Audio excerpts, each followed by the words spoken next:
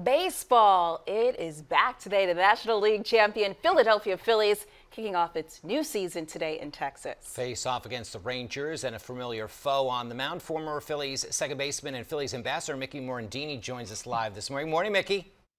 Good morning. So much excitement following last year's World Series run. What are you looking forward to most about the start of the new season? I want to watch Trey Turner play.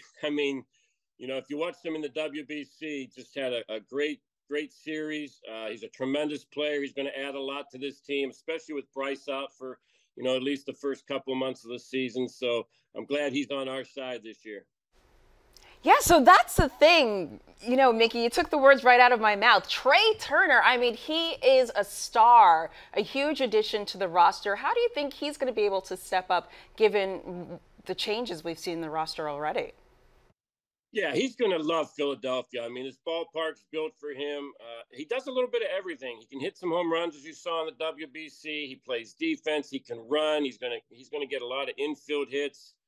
He does a lot of different things for this team, and to top it off, he's a great person, a great clubhouse presence. So he's really going to bring a lot to the table for this team.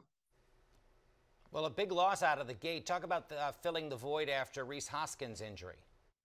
Yeah, it's really unfortunate. No, we were looking for some big things from Rhys this year. The injury obviously has set him back for the entire year. But, we're fairly deep at first base. Derek Hall can play there.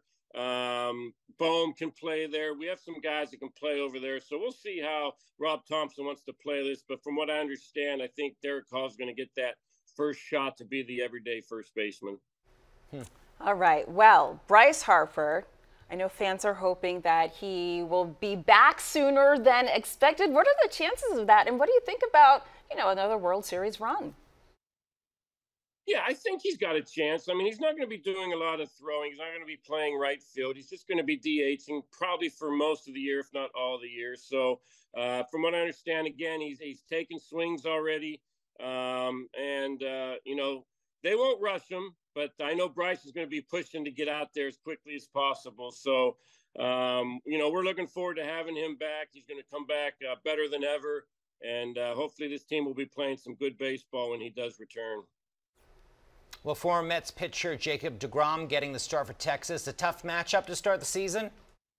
Yeah, really tough. I thought we were done with him when he went to Texas, but